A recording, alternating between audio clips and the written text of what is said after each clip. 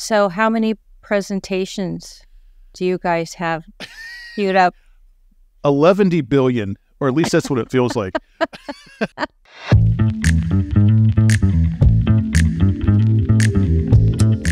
Hi everyone, it's Judy Warner. Welcome back to the final podcast in our special DesignCon pregame series. Today I'm joined by my friends, or did I say clowns? These guys crack me up every time we end up busting up when I talk with Matt Burns and Scott McMorrow of Samtec. We talk all things DesignCon, amazing technology and innovation coming up, and you are going to be mind blown by what Scott McMorrow talks about with their recent integrations with ANSYS HFSS. Also, just so you know, Samtec recently launched a new podcast called the Samtec Transmission Line Podcast. I've put the link for you in the show notes below, as well as Samtec's DesignCon page. I hope to see you at DesignCon booth 645. If not, I'll see you on the other side of DesignCon. Without further ado, let's jump into our conversation with Matt Burns and Scott McMorrow of Samtec. Hi, Matt. Hi, Scott. So good to have you again. I can't wait to hear what you two guys are up to with DesignCon just around the corner. Hey, Judy, good to be with you again. Yeah, good to be with you, Judy. It's nice to be on this podcast. Thank you. Well, Matt, I know you both always have so much going, but I know as you go into arguably your biggest show of the year, I know you have a lot planned. So I thought it'd be interesting for those that may be attending to hear about those things. So why don't you give us the 30,000 foot view and tell us a little bit about what you've got planned?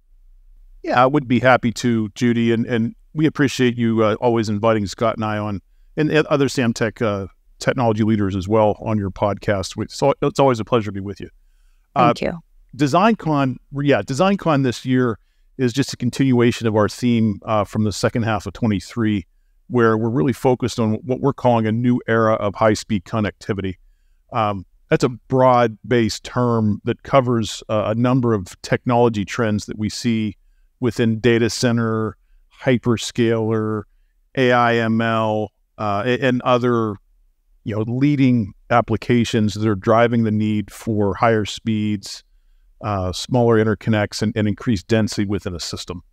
So when you look at from Samtec's perspective, Judy, just to comment on that a little bit more, artificial intelligence. When ChatGPT came out about a year and a half ago, that was really an inflection point, at least in my mind, about how folks, everyday people, really understood what artificial intelligence was, right? And ChatGPT is not the largest language model out there. So AI models, AI processes continue to grow. The amount of computing that you need to support AI continues to grow exponentially. And not only are we seeing, one solution, GPUs, but we're seeing competing compute engines that are really driving AI ML adoption. Increasingly, we need faster data throughput. Data centers are continuing to grow. We're seeing increased demand for optical connectivity, data center, hyperscaler, even in embedded applications. What ties that all together at the system level too is also fabric technology. So we see designs implementing PCI 5 at the system level right now. You're starting to see chipset designs using PCI 6, 64 gigabit transfer per second. PCI SIG has already announced that they're going to be working on PCI 7 with the release of the first specification sometime in 2025, or at least that's the plan. Related to PCI Express, CXL, Compute Express Logic, which is really focused on cache coherent memory, driving disaggregated computing. So there's all these, I could go on in terms of what's driving innovation within the industry. But these and other trends are really what's driving this next era, this new era in high-speed connectivity that Samtec's helping to drive within our industry. So we're really excited about that. With DesignCon coming up, we're going to be introducing new products that can support 224 gigabit per second on the channel level. Earlier in 23.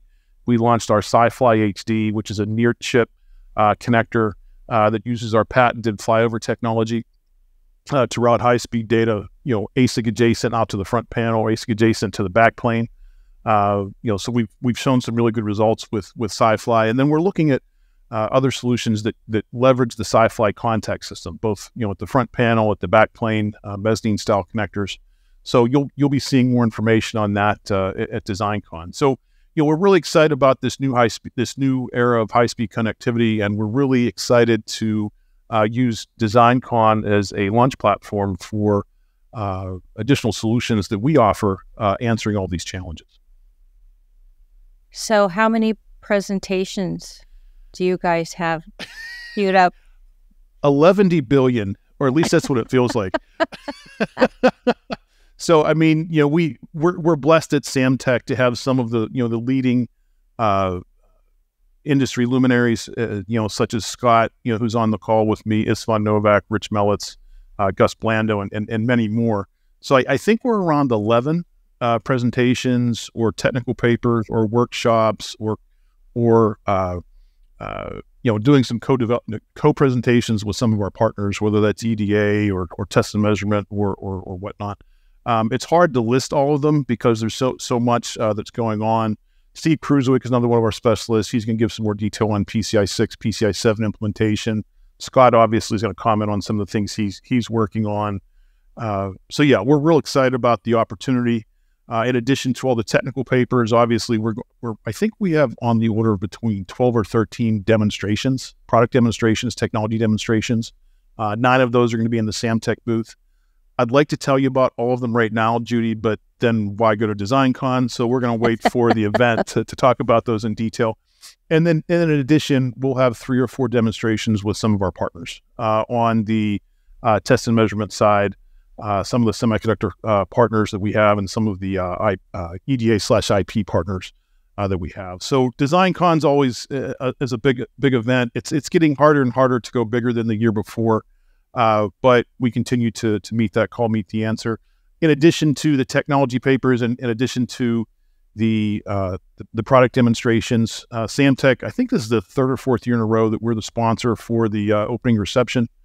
So we're always excited about that. I think we had something like 500 or 600 people attend that last year. So it's a good time not only to enjoy some good food and a nice libation, but it's also a nice time to reconnect with old friends, reconnect with your colleagues, and really, I think it sets a nice foundation for the week that is DesignCon. I could talk more and more, but Scott obviously is the star of this podcast, so I'm going to turn it over to him because Scott. In all seriousness, we're really excited about some of the things that Scott's is launching, and before I take any more of his thunder, I'll give it to him. Okay. Let her rip, Scott. What do you get up your sleeve this time of year? Well, thanks, Matt and Judy. Well, the first thing I've got to tell people the main reason to come to DesignCon is to come to the Samtec booth and get a free tiger for your children. That is the highlight of DesignCon for many, many people.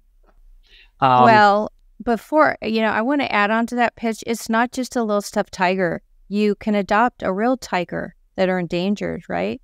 Exactly. And so it is the coolest thing. I got 2 of those little tigers and I gave one to a friend and I adopted one. So there's a good sort of social, if you're an animal lover, there's a good social purpose behind exactly. it. And there you have one. Wonderful. Yeah. I can't have one. My little dog would tear it to shreds. So this year at DesignCon, we're, as part of this transition into even higher speed connectivity, I've got a couple of initiatives. First, I just want to, one of the foundations that I've been working on is we're in the process of finalizing our production design on our high-speed air cable. And that's the cable that's going to be going into these next generation Sci-Fi HD connectors. It is the highest performance inbox cable in the world. It is co-extruded. It is near zero skew. It is flexible. Its performance doesn't change. And that's a huge emphasis for Samtec at this DesignCon, is the fact that not only do we have cable, there are cable connectors and flyover systems. We have highly stable, highly repeatable, reliable cables. And that is different than a lot of people in the industry. If you move our cable, it doesn't change. If you bend our cable, the signal performance doesn't change. So that's really important, and I'm really proud of what our Wilsonville cable plant has done, and all the engineers involved that I've been involved with on that. On the other side, I'm been involved in usability or designability. What we're finding as we go faster and faster, it becomes harder and harder to design things, and the most important thing to design on a printed circuit board when working with packages and connectors is the printed circuit board launch.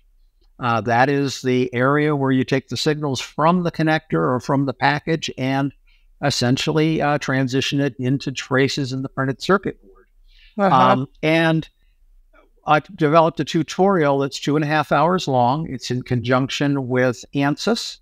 And we're using an ANSYS tool, ANSYS HFSS 3D layout, which is a high performance planar tool that allows us to do 3-dimensional simulations of boards, vias, packages, and things like that. And what I'm going to do is I'm going to teach an entire methodology that demystifies the design of vias, demystifies the way that we build them, the way that we control them, and gives you basically step-by-step instructions on how to design and optimize them yourselves. But wait, there's more. I built Python scripts that use the ANSYS software to automatically generate them. So I automatically generate them in various different configurations for specific Samtec connectors, also for a few things like 1mm pitch VGAs that are ubiquitous in the industry. Everybody needs that. It will handle from 4-layer designs to 42-layer designs. It's programmable. Everything is documented. Every feature that's used for tuning is named with meaningful naming conventions, with meaningful documentations. There are even some EDA kind of or fabrication design rules, like what the annulus around a via pad is, what the annulus is around an antipad is required, what minimum via to via spacings are. And by doing this, we're taking the SI engineer from basically somebody that designs something that's really hard to design and can literally take weeks to just construct the 3-dimensional model. It takes minutes. Wow. So we create it for them, and then you can now, they'll now be able to actually use it, manipulate it, simulate it, and modify it. Then, since transitions aren't there by themselves, they don't exist singularly. There are many of them. If I've got 100 differential pairs on a board, I have 100 separate transitions. I have a connector that can have, say, 72 different differential pairs on it and pins. So the software also creates arrays of the launches. And we have a method to control that array, control the way that the vias are placed, whether they're via in pad or dog bone breakouts or angled breakouts, and the distances and the directions, so that you can now go in and visualize where the routing room is. It's the hardest thing that that signal integrity engineers have to do is visualizing how their design is going to impact routing. And so many good SI designs get thrown back by the layout department with the comment, we can't build this, we can't route this. So the idea is to be able to see it, visualize it, route it. Once you've done this, it's very simple to shoot DXF files for each layer involved. It's very simple to document the entire thing.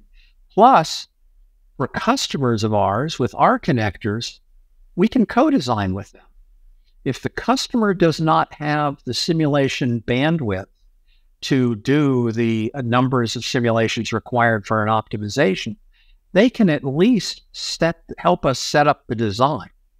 And we can share parameter files, simple parameter file back and forth.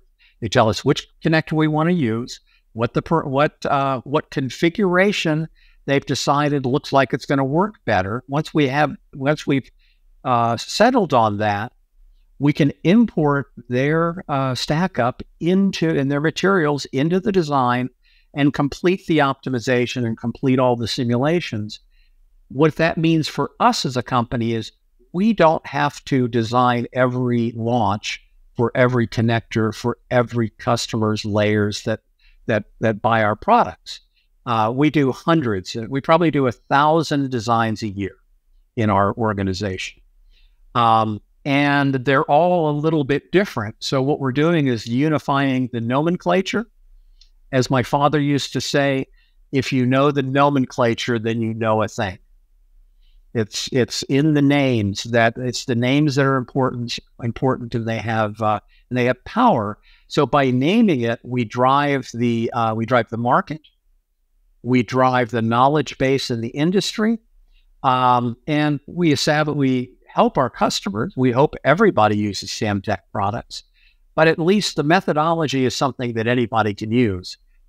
They just would have to use it on their own connectors in their own ways. But for us, we can literally design these transitions in one day, when it used to take weeks, if not months, to do all of the what ifs and the building and the making mistakes and having to rebuild it. It's all done. It's all within the tool. So it showcases our products. It showcases our superior engineering capability and design and understanding of these high-performance design. And we're also showcasing the ANSYS product, which integrates HFSS into a 3D tool and shows the capacity of that tool for doing extremely complex design. So I'm really excited about it. I've been teaching this methodology for 1.5 years, and finally I broke down and we talked about, ChatGPT being the big driver. Well, ChatGPT is how I learned to program in Python. I did not know 6 months ago, I did not know Python, and I finally realized this stuff is so complex, I need to create a script to drive it. And between ChatGPT and Google Bard, they are my friends.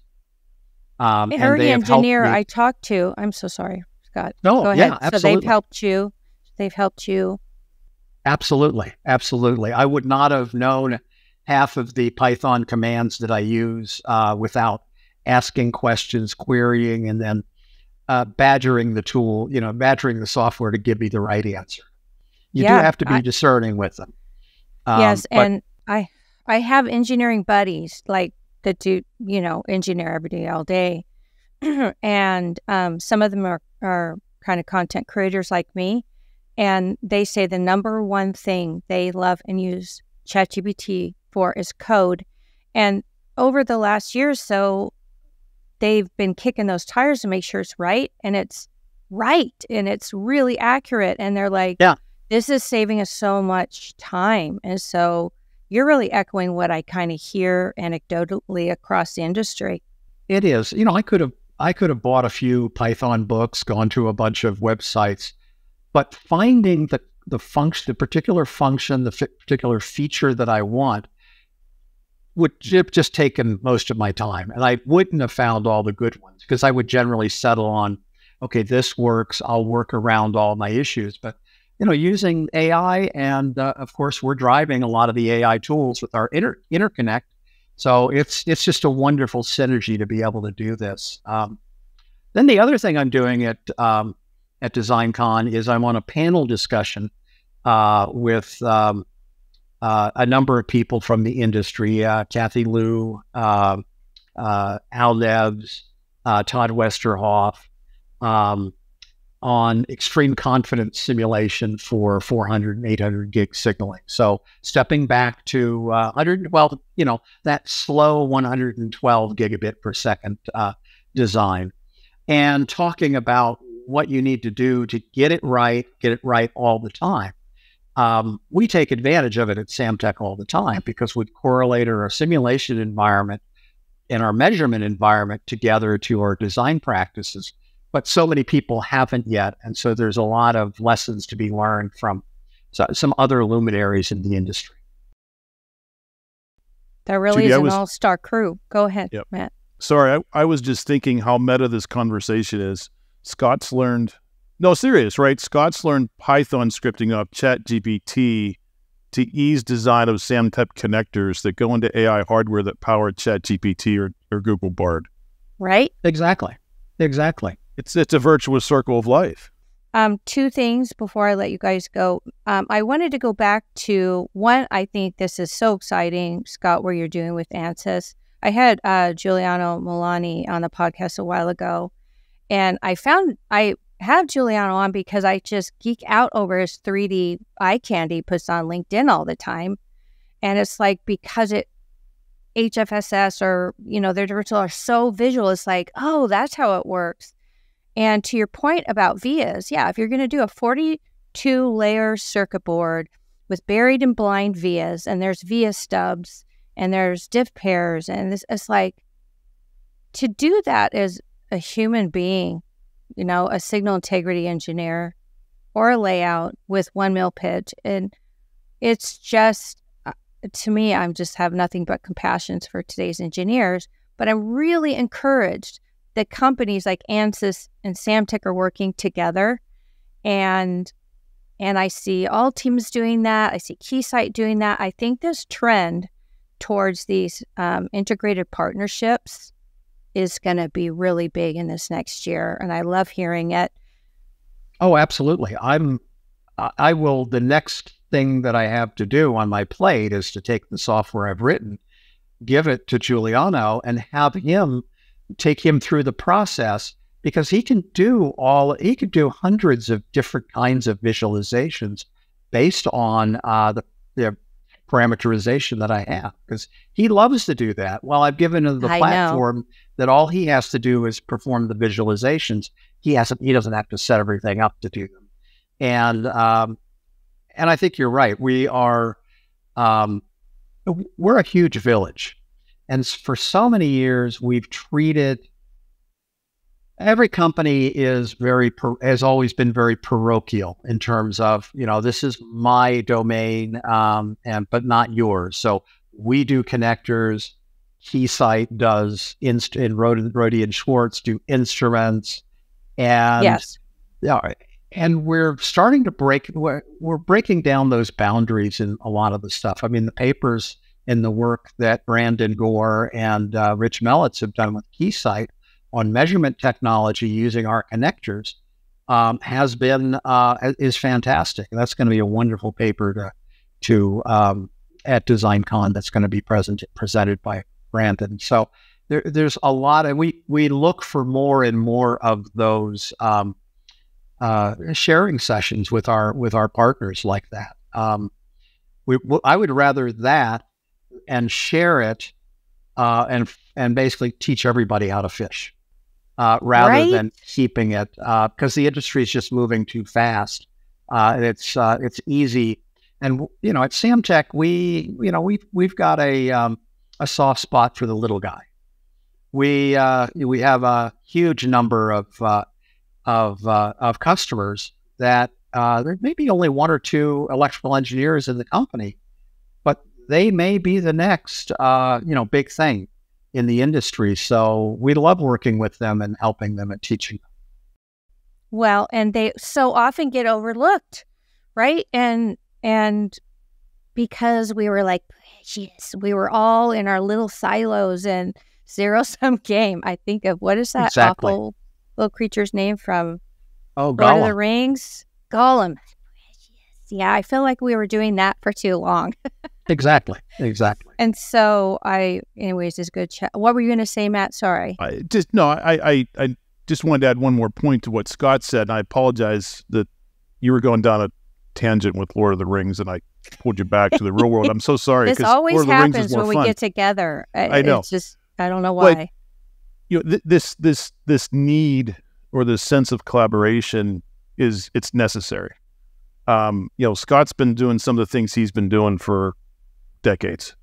And he needs help from, no offense, Scott. I mean, you're really good at what you do, but we all need help, right? And we've got this great partnership with ANSYS, with the work that we're doing for VIA Design and some of the 3DSI models that we're doing. And you know what, from Samtec's perspective, I guess 2 large trends. Customers are demanding it, right? Customers don't want to come to Samtec and say, I need a connector. They come to Samtec and say, fix my channel, right? And if we're going to fix the channel, that's working with the test and measurement companies. That's working with the semiconductor companies. That's working with the EDA companies. That's working with the laminate vendors, et cetera, et cetera, et cetera. Plus, with speed getting so much faster, we really need that village that Scott mentioned. So not only at the customer level, I think standards is another area where we're starting to see a tremendous amount of collaboration, especially 224. There's whispers of 448, which we can save for another topic. But if you don't have the collaboration and if you don't have the partners, no one companies can be successful, right? The big hyperscaler companies, the big Silicon Valley companies, they depend on their partners. Even I like how Scott mentioned, and we should blare this from the mountaintops. Samtec does try to fight for the little guy. The little guy needs the same resources just as much as the hyperscalers do. So the more we can collaborate, the more we can come up with these innovative solutions, the easier it is for the ecosystem. That's what we need, I think, is an ecosystem. I'm just saying, with the double E on the front. No pun intended, right? Yeah. I'm not you can send me a $50 dang check it. for that, by the way. Yeah. Yeah. Enough about you. Let me talk about me. No, but I truly did name this the ecosystem because I've held that belief for so long. I could just never sell it because, working for different individual companies who have very real goals to meet and products to sell, investors to deal, and customers problems to solve. But I've always believed it is not a zero-sum game. And Matt, you taught me that the speeds are just too dang fast. So now we're being forced into it.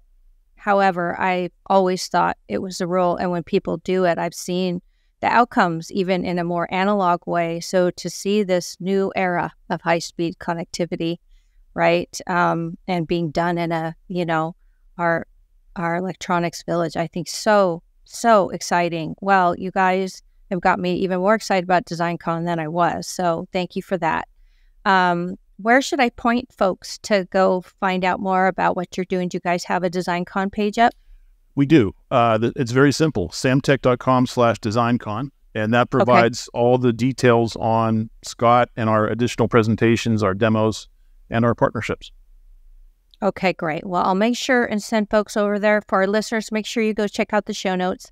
I'll put those links for you. And if you haven't yet registered for DesignCon, or if you're a latecomer, you can use the Ecosystems promo code ECCO for 15% off.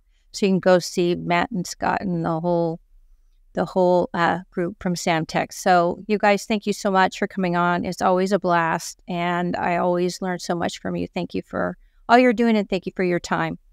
Well, thank you so much, Judy.